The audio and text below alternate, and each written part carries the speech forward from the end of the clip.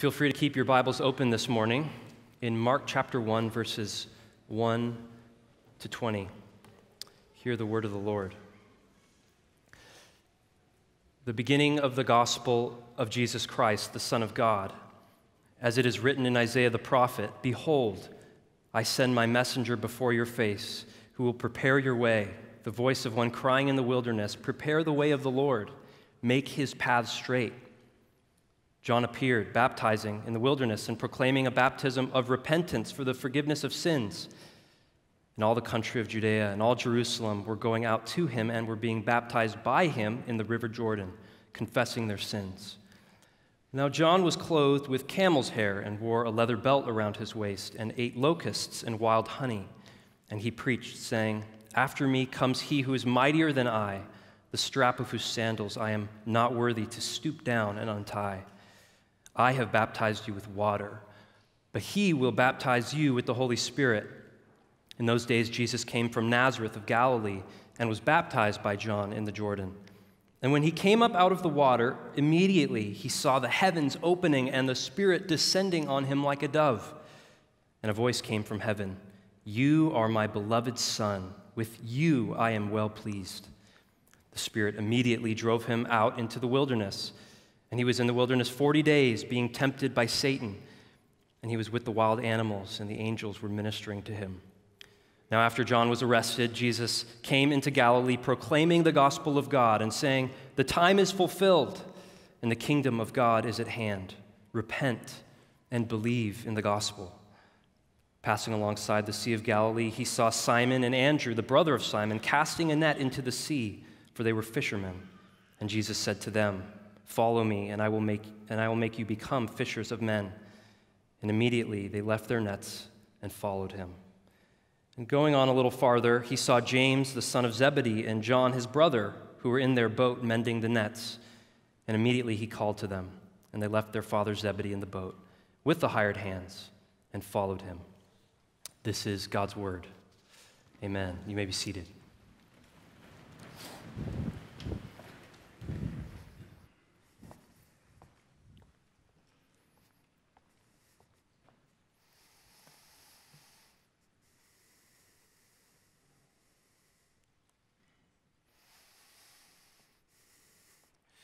We all tell stories. We tell stories about where we came from. Families have their stories. Stories about grandmother and grandfather and what we did at the lake that summer. And cultures have stories. Countries have stories. Where this culture has come from, where this country has come from. And stories have a certain shape to them. That there's obviously a beginning, a middle, and an end. And there are different kinds of stories. Some narrative scholars who analyze narratives have decided there are certain sorts of archetypal stories. Different scholars have different ideas about how many there are. Some think there are 6 or what have you, but it seems clear there are different structures that you can analyze behind stories. It's one of the reasons why many of us find the sort of classic Hollywood blockbuster a little predictable. You know, at the end, the hero is going to get in a fight with a bad guy. It's got to be a fist fight or something like that. But a little more than that, there's the rags to riches classic story. It can be the other way around, of course, riches to rags. There's the story that tells how things went well and then went down and then came up again. The man in the hole kind of story. It doesn't have to be a man, doesn't have to be a hole, but it's that sort of story. And we all tell stories about our own lives. And those stories shape who we think we are. They become an architecture, a framework for interpreting data. The same is true, of course, in the religious realm. Someone says Jesus, And the person who has a sophisticated view of how the Bible fits together will put that name Jesus within that story. But for many people, Jesus is a bumper sticker. They don't know much about him. Much less about Christianity, and even that is a sort of abstract term. What do we mean? The culture of Christianity, the doctrine of Christianity, the message of Christianity? What's the story? And the story we tell in the religious realm is sometimes a reflection of the story we tell about our own lives. There's an architectural shape to how we interpret what we hear.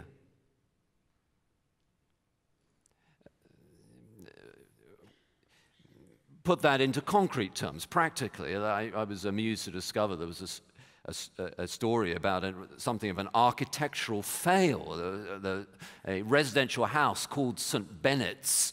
Back, I think it was in the 1960s or something like that, the residents of that house decided they needed a new boundary around the house, a new barrier, a new fence, a new wall, and so, of course, they put it out to bid, and the architects came along and decided how they were going to build it, and then the construction people came in, and the trucks moved in, and they started to build it, and they finished the work, and then with all the trucks still there on the site, having finished the wall or the fence around this residential house in Bennett's, they suddenly realized that there had been rather a big error made.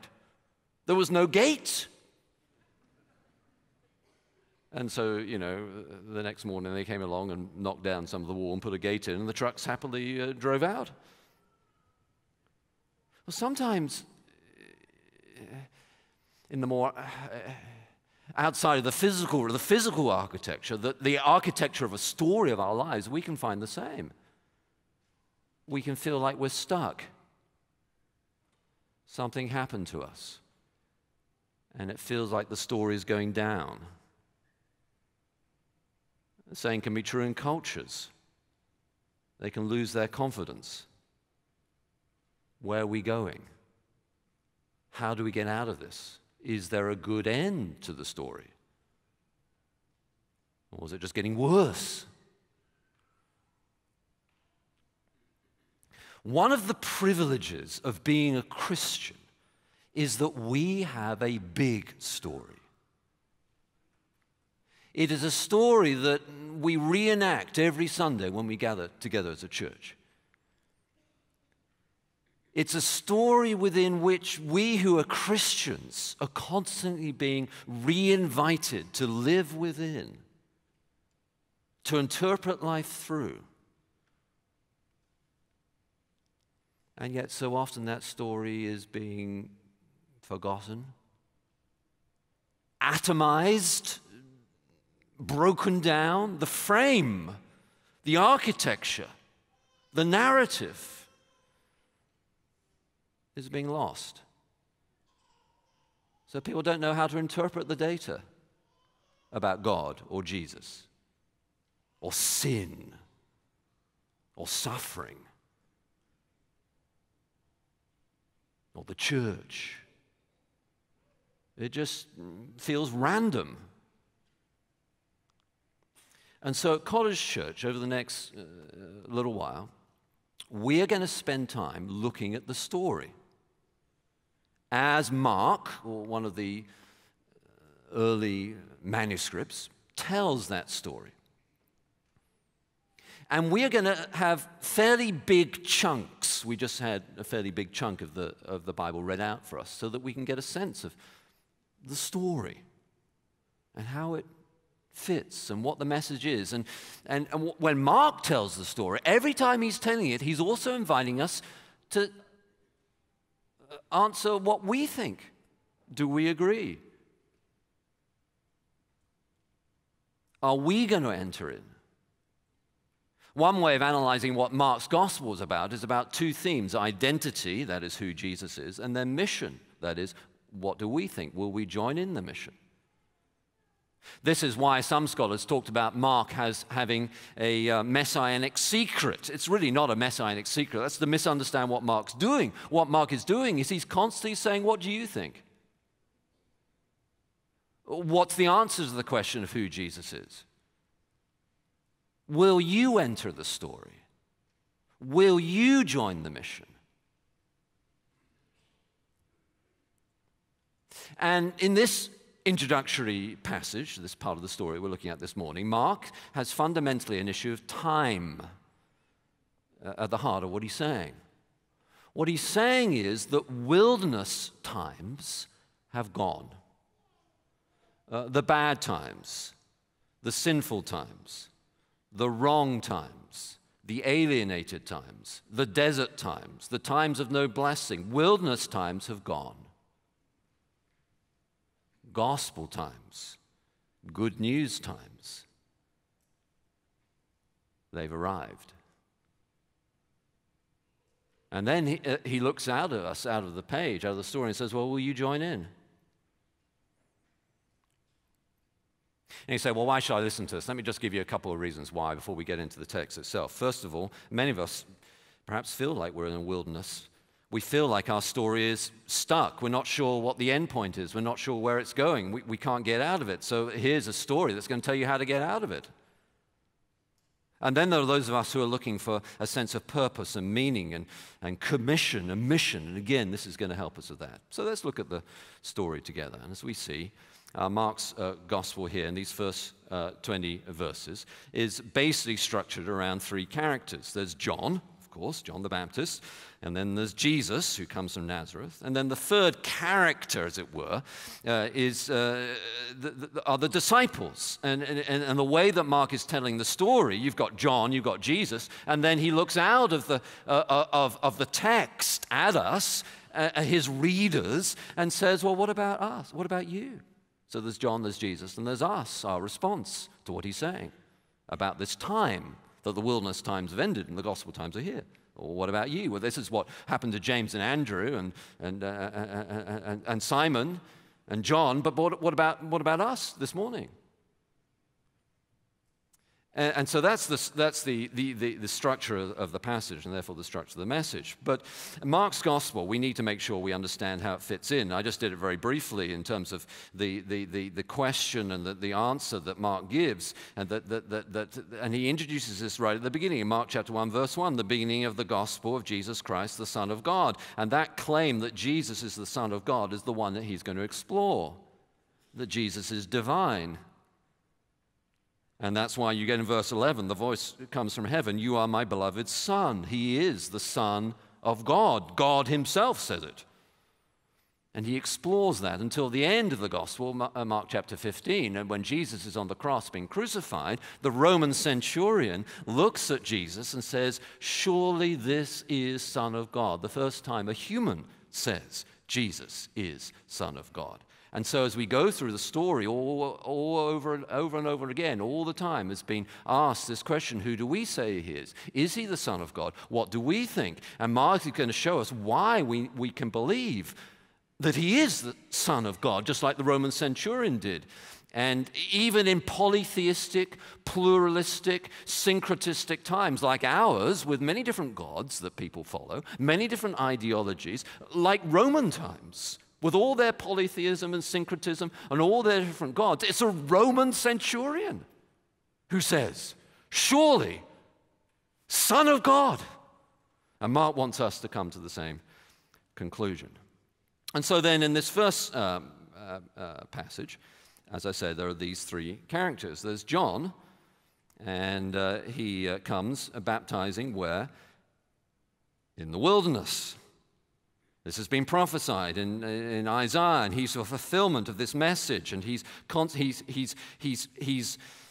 preaching a message that is pointing to Jesus. He says, verse 7, after me comes one who is mightier than I. He's fulfilling all the prophecy of Isaiah that he's preparing the way for the Lord, that is for Jesus, making his path straight. And he's in the wilderness proclaiming a baptism of repentance for the forgiveness of sins, and that baptism happens where? Verse 5, where? In the Jordan. So what what Mark is saying as he tells this story about John is that John is in the wilderness deliberately, and he's calling God's people to go through the Jordan to the promised land. What he's saying is, you, God's people, at the time when he's preaching, you think you've come back from exile, you think you've returned, but actually you're still in the wilderness.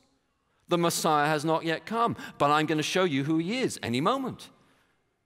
And so the wilderness times that they were in, there needs to be a new exodus. They've got to come out of the wilderness, through the Jordan, into the promised land. And John is preaching, pointing to Jesus in fulfillment of the Scriptures. And that, my friends, is what preachers are to do. Every preacher, in one way or another, is to be a little bit of a John the Baptist. A preacher is to have the Bible open and then point to him. That's not you up there in the balcony, but Jesus. That's what a preacher does. We're all little John the Baptists. A preacher is not a proponent of a particular philosophy that they've made up out of their own head. A preacher is not a dispenser of best life advice. A preacher is not to pontificate about the economy or politics. Our calling is to preach Christ out of the Scriptures. And I'm emphasizing that because today, so many Christians, so many churches, I'm afraid to say, seem to have forgotten that. I did some research on this week to verify the veracity of this anecdote, this story. Back in 1984, a Polish pastor received an honorary doctorate from a Christian college, and he told this story, and so I think it is real. In Warsaw, in Poland, after World War II, that city, as some of you know, was absolutely devastated during World War II, and buildings were smashed down all over the place, much like you see today in the pictures in some of the cities in the country of Ukraine. Absolute devastation, hardly a building. There are a few left, but very few left. And this pastor told the story that there was one wall and one part of one wall still standing of the Bible Society in the city of Warsaw in Poland after World War II. And on that wall, amazingly, was the following text: "Heaven and earth will pass away, but my words will never pass away." Listen, my friends. God's word, with all the criticism and attacks that have been thrown at it, will not pass away. And so we take our stand there as a church. So there's John, but then comes Jesus. Verse 9, of course, in those days Jesus came from Nazareth of Galilee and was baptized by John, where? In the Jordan. But think about that for a moment. Jesus is baptized by John. Surely there is hardly a more extraordinary statement in the Scriptures. John's baptism is a baptism of repentance for the forgiveness of sins. Jesus, the sinless one, is baptized by John. Jesus neither needs to repent, nor is he a sinner, and yet he's baptized. Why? Well, part of it, of course, is to set us an example that we too should be baptized. And if you haven't yet been baptized, here's the example of Jesus himself. If Jesus went into the waters of baptism, then surely you should. So it's partly to set an example, but it's more than that. It's also to teach us in this beginning part of the story that Jesus is an advocate for sinners, that he's a substitute for sinners, that he was baptized as a sinner, though he is not a sinner, for sins, though he did not sin, so that in him we might have the righteousness of God. And as he's baptized to indicate this, there's a divine approval. The heavens are open, the Spirit descends on him like a dove. Why like a dove? Because almost certainly, of course, the dove goes back to Noah when the waters had receded and God's judgment was over, and the dove is a symbol of peace between God and us. And so Jesus, who's the substitute for sinners, now there is peace that we can have access to. There's the dove of peace that descends on him, and a voice comes from heaven, "You are my beloved Son, with you I am well pleased," to affirm that Jesus is divine, but also to teach us that if we believe in Jesus, we may have the same peace, the same approval, the same experience of God's love, that God looks at anyone in Christ and says, "I love you, and I'm pleased with you." If you put your trust in Christ, you have divine approval that cannot be taken away. He delights. That's the sense of the word. He delights in you. You're my child, and I love you. And then we're told that Jesus is immediately driven where? Into the wilderness. Because Jesus will engage in cosmic battle with the forces of darkness, with Satan himself, for 40 days. For the 40 years that the Israelites wandered in the wilderness and failed time and time and time again, those 40 days Jesus is there and not failing and being righteous and being the son that Israel was always meant to be. Now Jesus is. And then he's with the wild animals and the angels who are ministering to him. It's a very mystical part of the text, and there are different opinions. In my view, what's being said here is after the victory that Jesus is going to have with Satan, finally fulfilled at the cross, of course, there's a new paradise to come, where even creation, that right now is groaning, as we sang earlier, will be at peace too.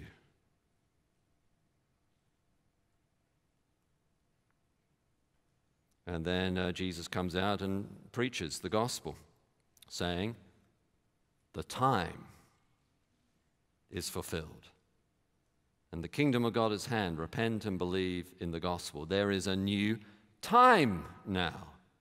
It's no longer wilderness time. It's gospel time.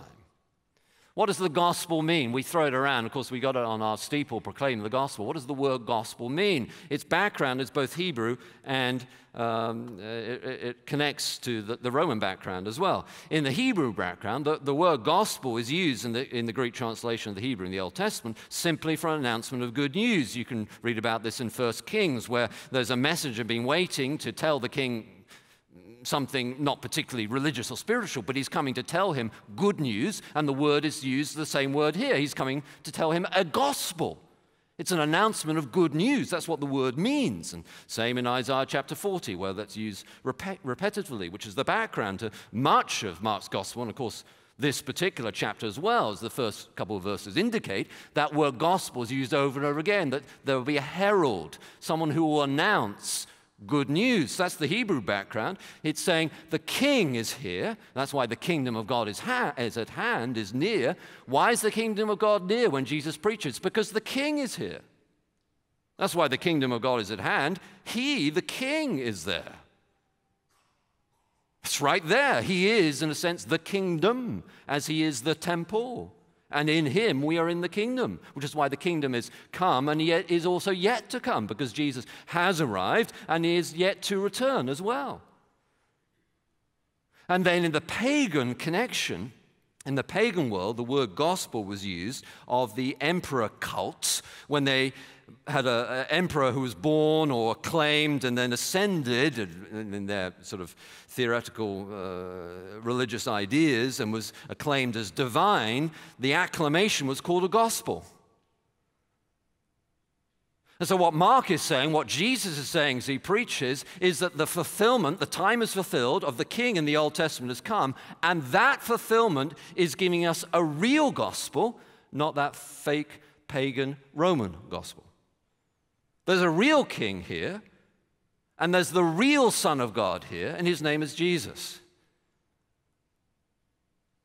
And there are lots of other stories that we have today about gospels, aren't there? Cultural gospels, political gospels, psychological gospels. But we have the gospel. Wilderness times have ended. Gospel times are here. I wonder, in the narrative of your life, and I asked myself the same question when I was very moved earlier as we were singing that song, Is He Worthy? And I was thinking about that and praying about that as we were singing it, asking myself the same question. In the narrative of our lives, I wonder what time we think it is. Wilderness times or gospel times?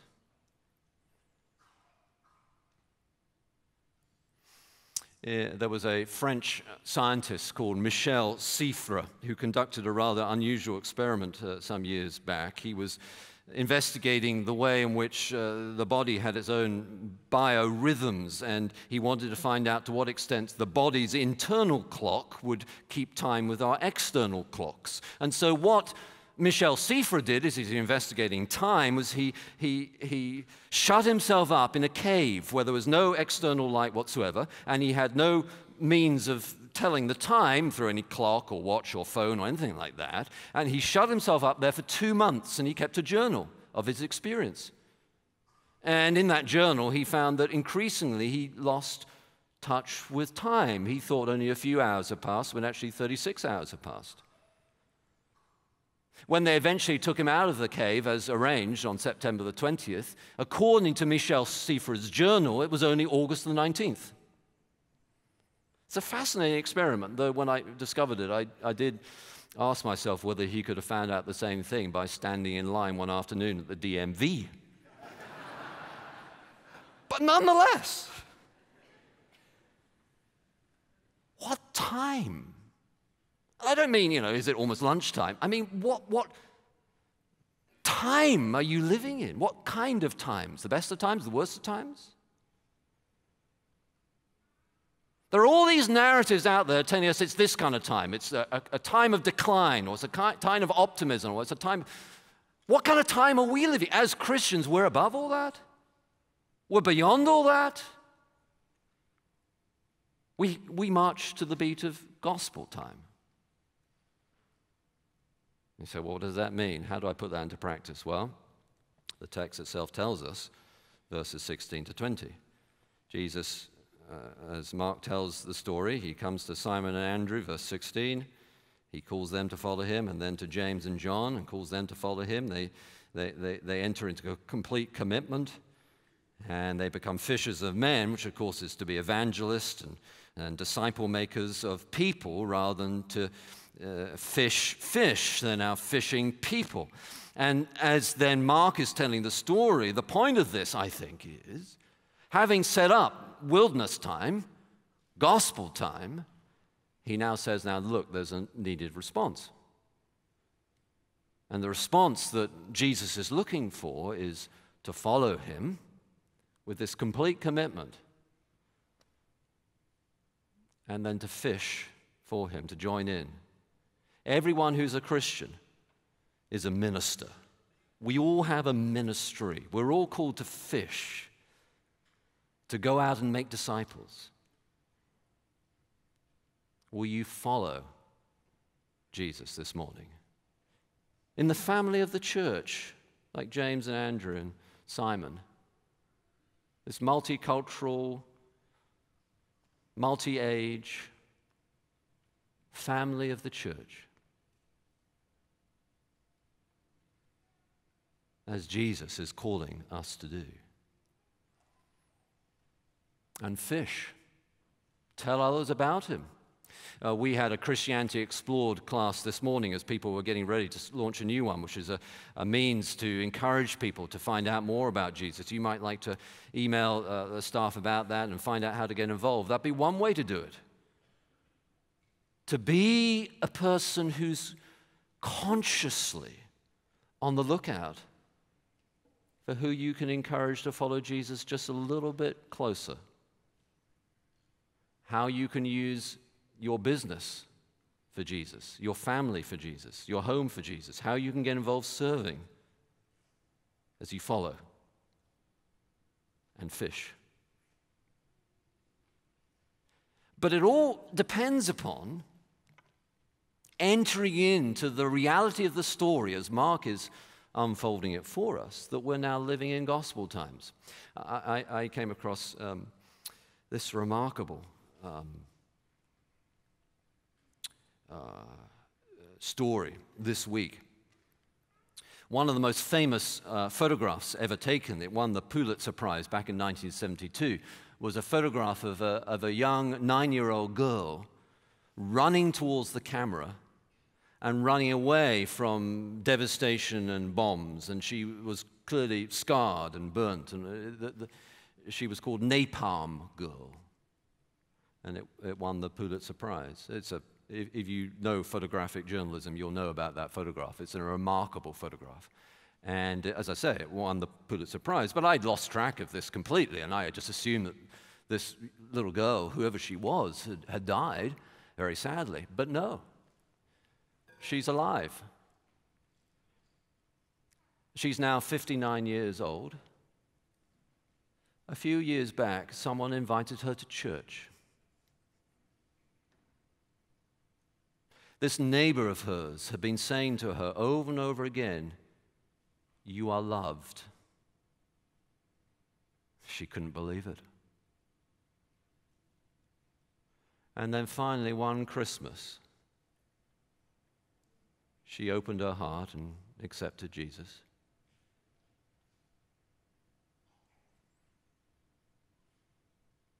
This is what she says. She says, "I am no longer a victim of war." Imagine that. All she's been through. But now she has a different story. I am no longer a victim of war. She says, I am a friend. I am a helper. I imagine she feels that she's gifted at helping people. She says, I am now an agent of peace. The Spirit of God like a dove. All of that is gospel time. So let's join in. Will you pray with me? Oh, Lord God, we thank you for Mark and this gospel that we're looking at this morning. We pray as we do it in week by week that you would inspire and motivate us to follow you. We pray that, Lord, you would be glorified through it all. We pray this morning that those of us here who are not yet following you, you by your Spirit, Lord, would you work in their hearts now to cause them to give their lives to you and follow you, just like James and Andrew and Simon, John. And we pray, Lord, that we would all be this morning commissioned to fish for you, to go out and make disciples, to serve. But most of all, Lord, I pray that we will be, whether starting for the first time or returning, that we would live with this narrative that the wilderness times are gone and the gospel times are here. Help us then as a church to proclaim that gospel. We pray it in Jesus' name. Amen.